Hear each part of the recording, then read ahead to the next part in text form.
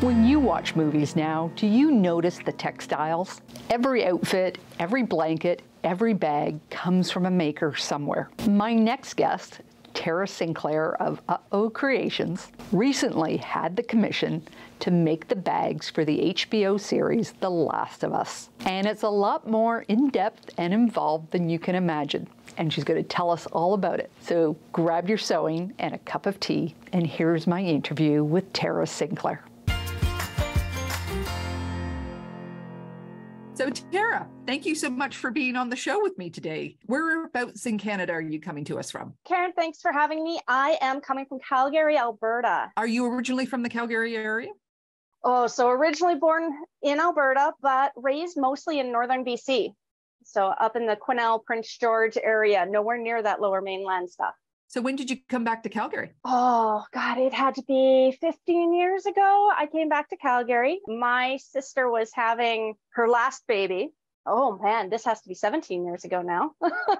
And I was being the godmother for that one. So I figured it was time to come near the family again and be near them. So I stopped my moonlighting in the Banff and Jasper region and came to the city to be serious. So were there any other quilters or crafters in your family? Oh, you know what's interesting is around the time that I picked up quilting was about a year after my mom had picked up quilting, and my sister had dabbled with quilting, my little sister. But in my family, my mom, when I was a kid, and my older sister used to make a lot of our costumes and a lot of our clothing and whatnot. So even when my older sister got married, my little sister and I get gowns, I'm going to use the term gown, made by my mom and sister. And they had the puffy sleeves and the beautiful heart necklines and the big dresses with crinolines and everything. And they made those for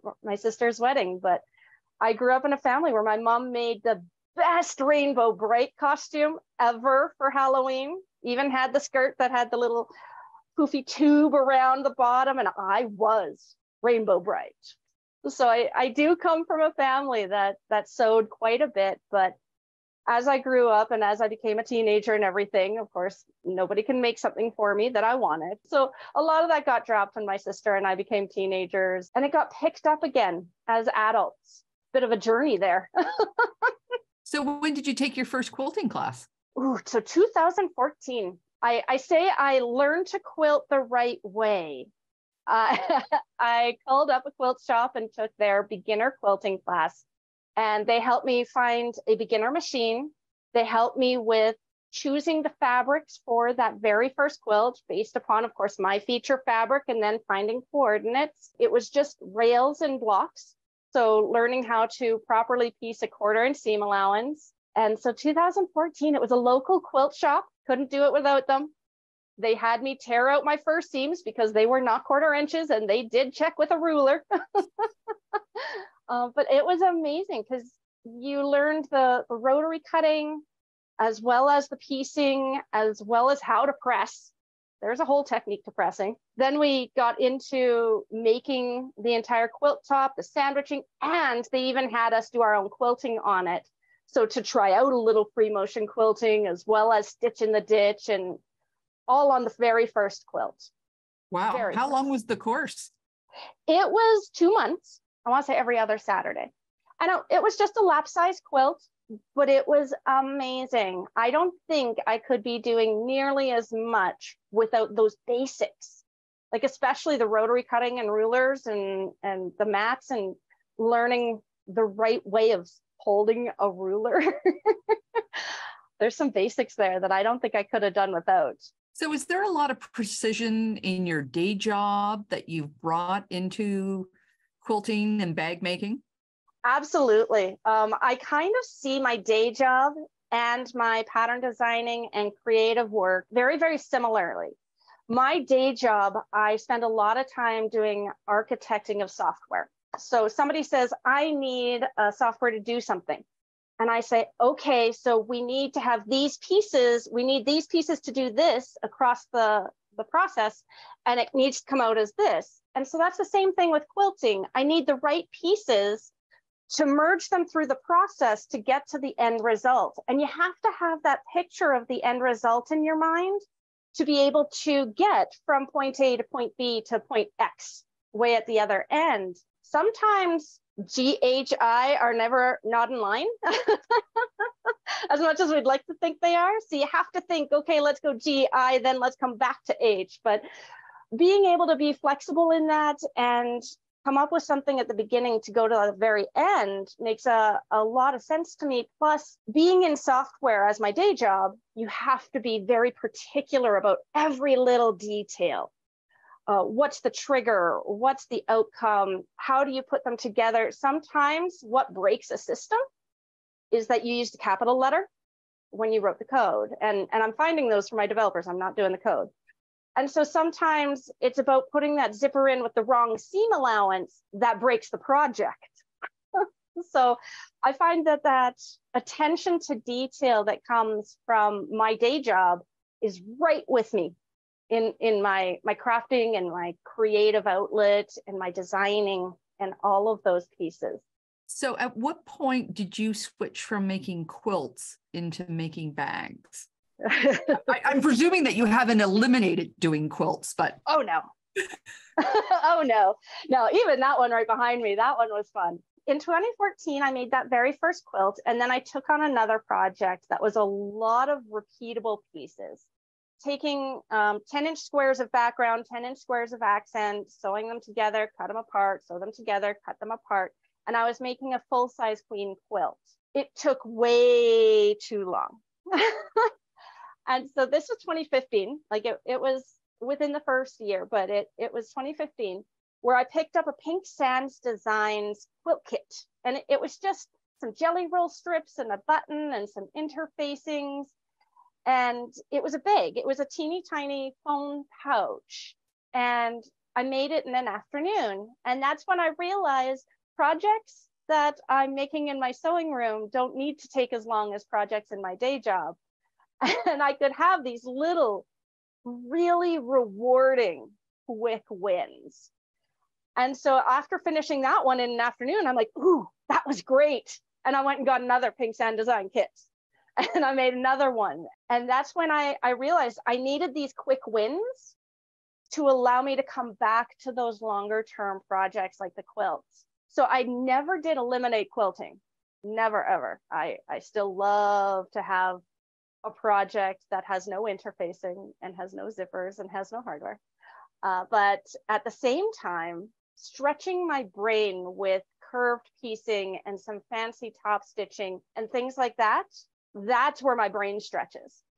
And that's where I get those exercises in. And that's where I love that curved sewing and the 3D objects. So I still do both. I have a moon dance quilt in my whip pile, and it is all curved piecing, but it's still quilting. And that's a so kind of wonderful pattern. I love being able to take all those fabrics all at once instead of just two on a bag.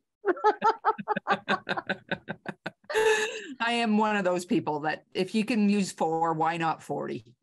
Exactly. Like, really, who needs to limit us down to a couple of fabrics? Where did the name UhOh Creations come from? Oh, the name question. Yes, drinks were involved. My best friend, my husband, and I were sitting around one day, and I had decided that I needed to create a Facebook page that was isolated from Tara Sinclair, because all my high school friends and my old work friends didn't need to see all my bags. So we decided we needed to come up with a name for this. And we started with Strawberry. That was my nickname back in high school. Strawberry Designs, but SBD as initials just didn't quite work for me, because that really in the teenage world is silent but deadly. So wasn't doing SBD. So we started tossing around some of those names that are in the sewing world. And one that I threw out there is Funky Monkey Fabrics. It rolls really great. You remember it. I am not affiliated in any way. And so my husband said, well, what about ornate orangutans? And I'm like, no, I'm just deadpanning you, dear. No. I'm like, really? I'm going to go by UhOh? Oh, Oh, and all of a sudden, I'm like, this just makes so much sense. Uh-oh, everything I make has a mistake. I am not perfect. I am just a human being. And how many times do I make an uh-oh and have to make that a design element? So uh-oh came out, and we went down the path. So when Googling me, look for UhOh Creations. It is important. Don't just Google uh-oh. You have a good day job and you have a hobby that you enjoy. When did you decide to turn it into a side hustle and start designing patterns? When I got asked by a new fabric designer to showcase their fabric on bags, I decided that that was when, if he was going to show that fabric on bags, I was going to make them my bags, my designs. And if he was going to talk about those designs, he needed to send people somewhere to be able to make them, which means they needed to have patterns. That was really the kick in the butt I needed to start drafting my patterns. And he was going down to Houston Quilt Market with those bags, with that new fabric line. And I needed my patterns at Houston Quilt Market. So this was Brett Lewis of Natural Born Quilter. He reached out to me. It was his first fabric line. You have to support local. He's Edmonton, I'm Calgary. Close enough. You have to support local. And Canadians supporting Canadians when it comes down to getting our stuff out there and getting into the US market. It is a challenge. And being able to support each other is a huge thing. So your pattern making is, did you start from scratch or did you have an idea of how to lay it out and put it into steps and get the illustrations done? I learned brand new software from scratch. If I'm going to invent this, I'm going to invent a whole new wheel. In my day job, I deal with Microsoft Visio, Word, Excel, and I will draft documentation on how to use software, that kind of thing. So writing step-by-step instructions, I can do. That was something I was already used to. But if I was going to do patterns, I was going to do it the right way, using the right tools that were going to be sustainable for a long period of time, not something quick and easy and dirty to get it out. So I learned how to use Adobe Illustrator to draft my pattern pieces.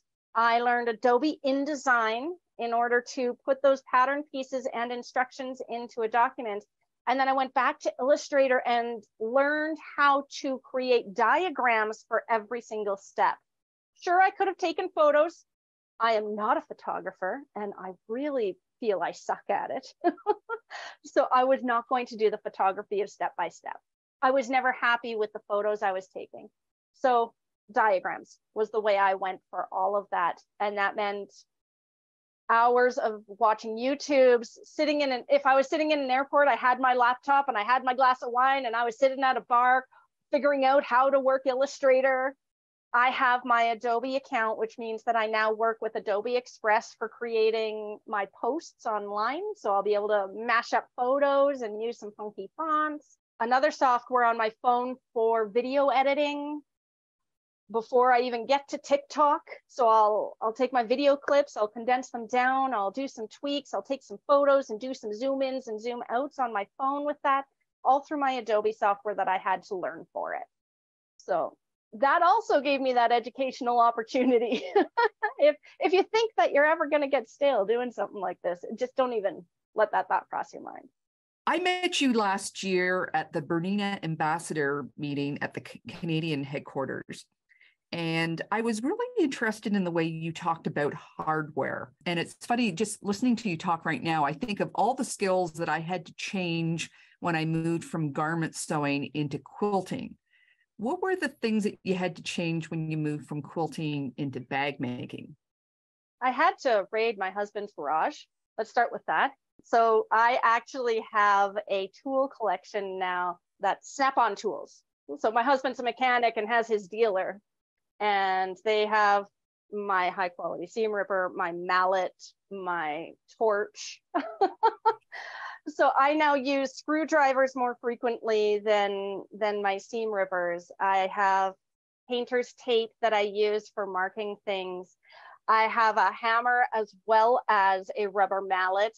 Each have their purpose. I have a pair of snippers that I use for metal snipping, things like that. So going from quilting into getting to use tools that you never thought sewers should be using was kind of fun. And taking problems to my husband and allowing him to help me troubleshoot. Hey, I've got this rivet and I don't know how to get it out. And I don't want to wreck the fabric it's in. What can you do to help me? And he's a mechanic as well as he dabbles in blacksmithing. So we have some random things in that garage. But it allows us both to think a little outside that box and not be afraid to raid something from his cabinets that are going to work with my fabrics. Sometimes we have to clean them before I can bring them in the sewing room. There's some messy tools. But even going from just the tools into my industrial sewing machine that I use for bag making when I'm making leather projects and everything, he's the one who set it up for me, marked all the oil points for me, identified the mechanical components. And if I have a problem, I've got my mechanic right on hand because it's all very, I have friends that call it my tractor. It comes with an oil pan. It needs a mechanic, not a computer consultant. It's a whole different world that way. Very mechanical when it comes to the bag making with the hardware versus that computer brain that I typically use. So in bag making, what is the presser foot that you use most often? Oh, I have 3 presser feet I use on every single project. The regular one, because it has the best grip for holding things against your feed dogs. The second one is either a stitch in the ditch or an edge stitch foot.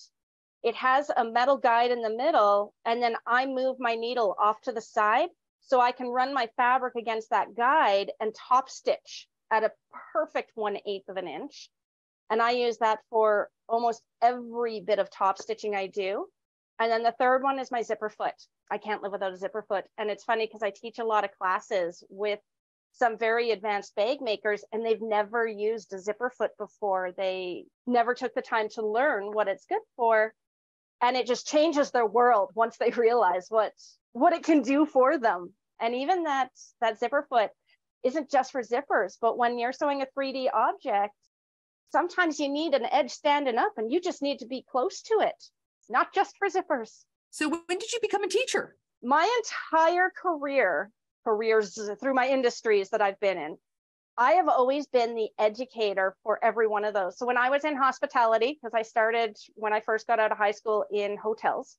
So when I was in hospitality, I moved my way up and I started teaching people there. And as I moved into oil and gas, because I'm in Alberta, had to do oil and gas at some point. If we got new employees, Tara taught them. When I'm on software, half of my job isn't just architecting the software, but it's also training end users. So I'm naturally teaching there. And then it kind of just falls into place for me with sewing. I can break down the steps into comprehensible pieces and allow them to it's the comprehension. Break it down and let them go step by step. Okay, now that you've put your presser foot down, now let's look at the next step and how we accomplish this goal. So it was, I want to say 2017, my first class happened because a friend of mine, Purple Cat's Quilting, her name is Tracy, she reached out to me and said, I have this retreat and we want to do a small project. We just want to do the free retreat bag from Emmeline Bags. It's the installation of a zipper, it's a boxed bottom, and you can put these frames in. And I'm like, oh, I've made millions of those. Yeah, sure, let's teach it. Why not? I had no clue what a retreat was. Let's start with that. No clue. But I thought, why not? I also had no clue that this retreat was 40 people. So my very first class was teaching the retreat bag to 40 people at a retreat, and we had a blast. It was amazing. I do a lot of running around. I get my steps in on teaching days. I'm all about the hands-on, trying to catch people before a mistake happens so that we limit the use of Jack the Ripper. But you know, it's so rewarding when someone says, I had no clue, and that light bulb goes off in their brain. It's totally that happy moment. And you know what? Even I'm learning from those classes. When I am bag making with somebody who garment sews or somebody who's been quilting in the industry for 20 years, I am learning even in those classes I teach. It's so engaging that way. Yeah, it isn't that always interesting how the teacher always comes away with something new as well? Every time. And sometimes that's just about how to work with people. Sometimes one of those tips comes out. Have you passed on your love of bag making to any members of your family? Oh, well, kind of. I have a stepdaughter. I met her and my husband when she was 8 years old, and I became a full-time mom. And when she was in high school, she did take on some sewing in her high school classes. And then when I started quilting and bag making, that garment sewing kind of filtered over there. And every so often she'll show up in my sewing room and say, I want to make this. And I'm like, great, let's figure it out. And I don't do it for her. Let's put it that way. I will help her with the machine and I will help her change threads and whatnot, because my machine may not be the one she's used to, but she has this idea right now to make to upcycle a denim jacket. And she sent me this picture, and it's got this see-through back on it that's got all this embroidery on it. And she's like, where would I find this lace type stuff that I could put in it? I'm like, let's make it. The Bernina does embroidery. Let's get some tulle. Let's make it. You go find a jacket. So give me time. It's coming. And I will set her up on the machine and I will give her the tips and tricks and we'll work on it and we'll have a blast. Now, not when she was a teenager, now. So she does have now you can bring in a glass of wine too. Exactly. Now we can have a drink with our sewing. So it's really rewarding that she's not looking at me like, seriously, you made that. Instead, she's looking at it like, ooh, what can we do now? So you got on my radar. I think Brandy Maslowski was the first person to mention you in my circle of people. And she was going on about this Logan bag that you have. And it is, she showed it to me, and it's such an amazing bag. Is that your own design? It sure is. So Logan was actually one of my very first patterns that I had released. It's asymmetrical, so that was quite the challenge. It's easy to make a circle, or it's easy to make a rectangle and curve some corners on it and then put a gusset around it. But when you come up with an asymmetrical design, all of a sudden everything has to fit like a perfect puzzle. So it kind of stretched my skill set. I had to learn the softwares to make this right. And so Logan is a crossbody bag that has an expandable gusset, and it was kind of the all-encompassing travel bag or horseback riding bag or motorcyclist bag, where it's completely hands-free, snug right up into the body, and easy to wear. And that was the whole goal of it, something that made sense against every body type. It was the first of 4 patterns I released at one time. Yeah, 4. I had to think about that. Right at the beginning of my pattern designing career. It was a challenge, and it was a ton of fun. The one I made for Brandy was actually out of Kay Facet fabrics for her trip out to the UK. I had a Tim Holtz version, but she was going to go meet the Kay Facet team. And Tim Holtz fabrics just don't scream Kay Facet. No, they're in a different palette altogether. Exactly. Well, one of the things that frustrates me about bags, like I've had a couple of really nice bags, but I've had to pass them on because they no longer fit what I need a bag to do. I need it to carry a water bottle. I need it to carry my phone. And I can't tell you how many pockets don't fit my phone, the larger iPhone. And, you know, it's got to have a place for keys and dog bags and things like that. How rigorously do you take your patterns for a test drive?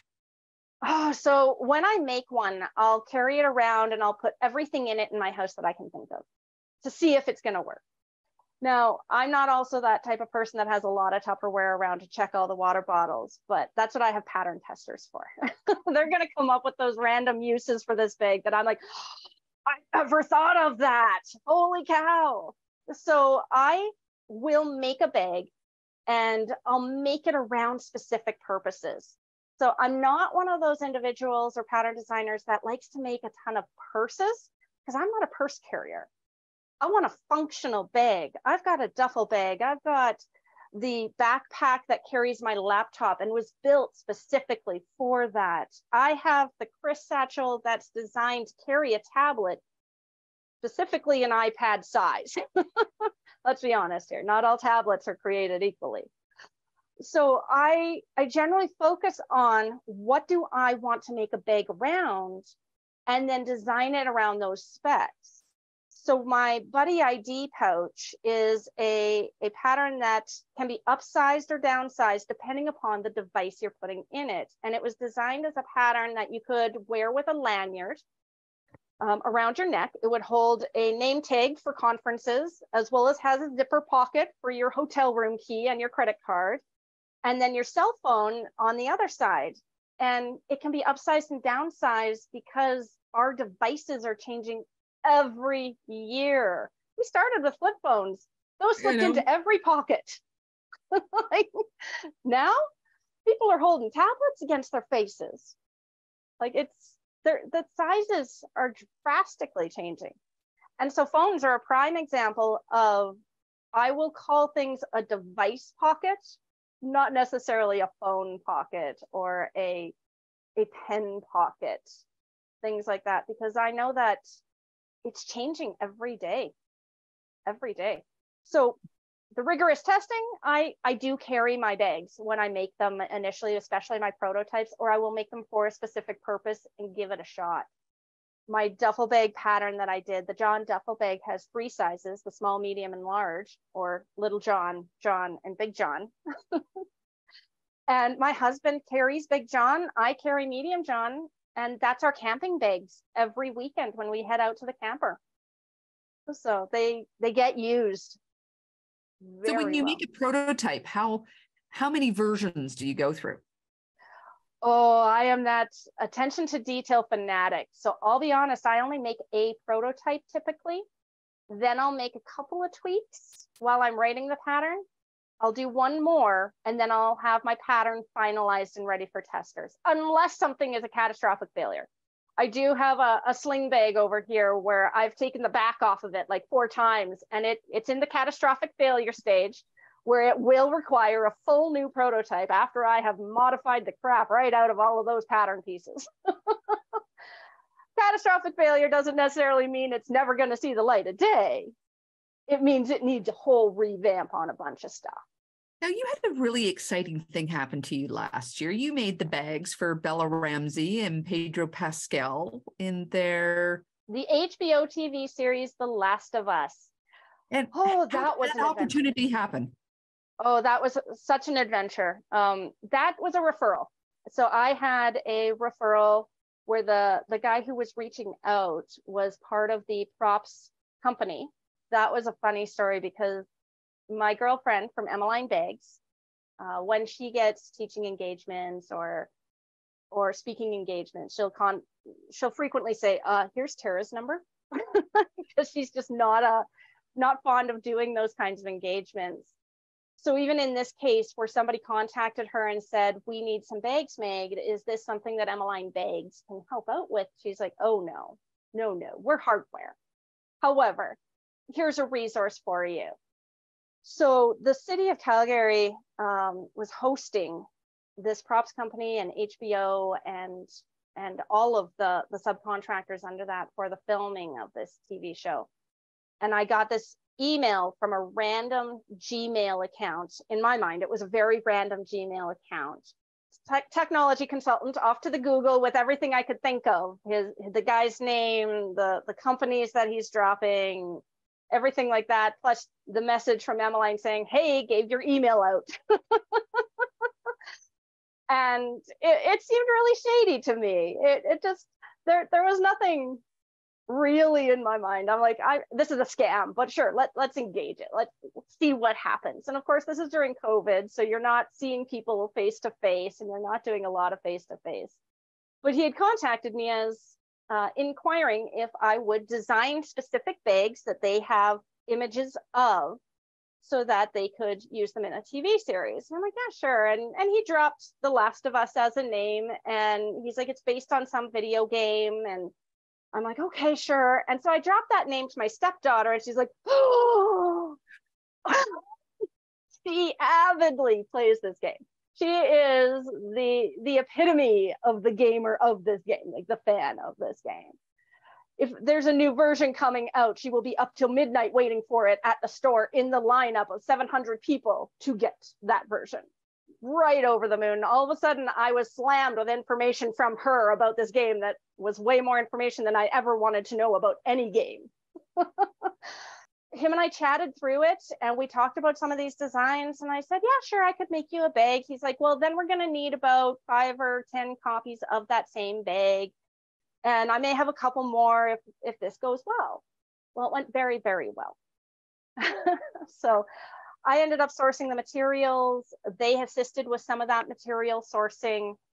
The props company, I worked directly with him just so that I wasn't bombarded during the day, because I still have the full-time day job. And he would be flexible with me in working with my schedule, but they happened to be, I live near the industrial area of Calgary. So he happened to be right working in that industrial area. So he could pop by and drop things off or pick things up. And I ended up making 7 different backpacks. Each backpack, I had to document my process on, because I had to make multiple versions of each of them, 3, 4, 10, so that they could film in multiple locations at a time, or get one bag completely drenched and still have a dry one to pull out. So I made multiple versions of each. And one of the bags, I actually engaged a friend of mine to help me out, because I just didn't have enough hands to sew them all, and had her sew some of them for me. So I had to have better instructions to walk somebody else through this too. So basically, I ended up with 7 different unique backpack designs, all seen within this TV series, The Last of Us. So you have Joel, the main character, Tess, his girlfriend, you have Ellie, and then her best friend are both carrying them, Henry and Sam. There was going to be another scene where there was a school group of children that were carrying little drawstring backpacks made of found materials. And I sewed all 40 of those bags as well. So I'd get a phone call on a Thursday and say, hey, Tara, we're going to film this character on Saturday. We have a new backpack. And I'm like, new? So none of the other designs. And he'd be like, no, we haven't made this design yet. No, I'm not. He's like, well, how soon can I have it? Can you send me a picture before I answer that question? And I would have 2 of a new backpack made up for them on Monday. I'd be like, no, Saturday ain't happening, but I will work all weekend, and I will have 2 bags for you on Monday. And it was a challenge. It was a huge challenge. The full design process, prototyping, sending photos back and forth to make sure I got the details all right, and then having it to them in time for them to do the breakdown process. So Joel's backpack is covered in duct tape, is really rough. It's stained. It was a found bag that has broken pieces on it, things like that. I make a perfect backpack, and then they broke it down. And they break. Distress it, I think, is the official term, isn't it? It is. They're just stressing it. Stressing it, maybe. And even Ellie's backpack, I had to make it with half of a piece of hardware because the other strap wasn't there. Like it had been broken out. So we'd put it on, and then I'd trim it a little shorter than it needed, and then they'd just rough it up. So it was amazing. So you've just brought up a really important point that I think people want to know more about. Like, you have a good day job. When we were talking last year and you were busy and we said, well, it's time to quit your day job. And you say that is never going to happen. You've got a good job. It challenges you. It satisfies you. How do you find that balance between this really good job and this really wonderful hobby that you have? Well, it's not a hobby, it's a side hustle, isn't it? So this really good job and this really good side hustle. Well, there is a very difficult time balancing it out. I am a salaried employee. I'm a manager for 6 employees. So I go through the performance review process. Plus I work with clients, and I'm fully engaged on projects where I'm the first line of support. And so I am the person the customer comes to before they talk to my developers or my quality assurance team or anything like that. So I do have a supervisory role across both the people side as well as the project side. So I do have an amazing job. It's highly engaging, but being able to step away from a computer and come into a room where it's all hands-on is a completely different mindset when it comes to working purely with your brain and staring at a monitor to working purely with your hands and making something, physically making something. My vacation days are all taken up with teaching or presentations or Quilt Canada or things like that. Just a week and a half ago, I took a couple of days off to judge the bags in a quilt show for the Central Alberta Quilt Guild, as well as do a trunk show on stage. My vacation days are not vacation. My vacation days are engaging, being with people and presenting and sharing a love of creativity. And I'll admit, eventually I'm going to walk away from the day job. That is something that I'm hoping to turn UhOh Creations into a bigger thing that will replace it. But at the same time, there's still a side of me that says maybe I'll still contract on that software side, because there's something very rewarding about releasing a new software to 4,800 employees across the US. Like, that's what our last one was. And knowing that your customer wants you on those calls with the executives because I provide that support to them and I give them those words and that sense of confidence in the project. It's a hard balance. So how often do you have to say no?